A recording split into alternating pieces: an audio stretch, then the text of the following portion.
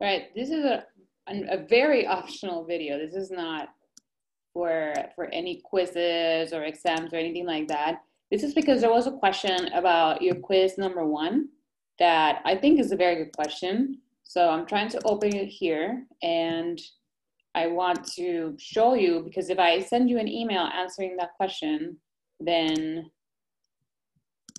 it might not be clear enough. So I'm trying to open it here, and then I can show you the question and something I did in Excel. So you can take a look at that. So the question is about this problem over here, where it asked if the process from 1 to 2 is necessarily a constant temperature process. Here we have an ideal gas, and we have this curve, all right, that's moving in this direction. So it looks a lot like PV constant. And we know that if we have PV constant for a closed system containing an ideal gas, it's going to be temperature being constant as well, because, well, PV is equal to MRT, mass is going to be constant, and R is the gas constant. Now, for this process from 1 to 2, this diagram that I'm showing you here, I got it from the Otto cycle, and the Otto cycle from 1 to 2 is adiabatic, and it's reversible. Adiabatic, you know what that is. Reversible, we don't know yet. So it ends up being isentropic.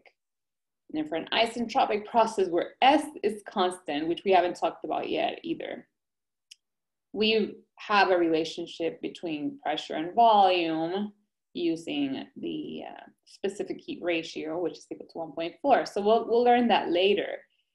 And from 1 to 2, we don't have constant temperature in that particular cycle. We actually have an increase in temperature. However, you look at it, and it looks a lot like the curve that we have for PV constant. So what I have over here in my Excel sheet, and there's a lot going on. So let's take a look at, one thing at a time. I picked some pressure values going from 100 kilopascals to 1,000 kilopascals, all right? I could have chosen, volume values and get the pressure values for that, but I picked, in this case, pressure values. And then over here, I have for the first case, all right, let's say that I have pressure times volume being constant. I want to see what that looks like. And I picked 0.1, and I don't have units, so this is not, the best plot. I just want to show you the shape of this, all right? Here, if I want pressure times volume to be constant for this entire process equal to 10 units, all right? I need to have these values of volume such that when I multiply pressure times volume, I get a constant value throughout. Now, I decided to plot a case where I have, isentropic, like I said. It's just another case. Let's say that for now. And I'm going to call that case number 2. Now here I have pressure times volume, all right, to the power of 1.4, as we'll learn later, equal to a constant. So I picked, the first volume being the same. I'm not sure why it doesn't show here.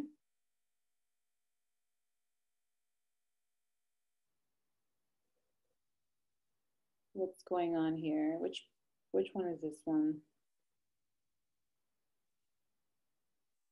Oh, I guess they're both there. Except 0.1 and 100. Anyway, yeah. So I picked the same volume to begin with, but I decided to have a different behavior. Pressure times volume to the power of 1.4, which is not some random case. That's a real case we'll see later, equal to constant. All right, so it's this one over here with this corresponding pressure, and that's going to be constant. And then I wanted to show you both of them on a PV diagram. This one, all right, the one that's orange or light orange, I don't know. Notice how it's a curve like what we drew on the iPad, all right? But then notice how the second one looks very similar, all right? It looks similar, but it's not the same, right? For this case, for this dark orange over here, we have constant temperature. For this case over here, we're going to have Q equal to 0 and temperature increasing, all right? And I was gonna cover it with my hand, but just you know, if I don't include this one, you just see this one over here. That's not enough information for me to realize that that is PV constant.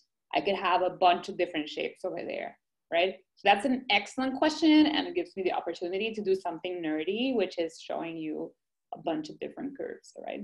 Thank you for watching. Take care of yourselves.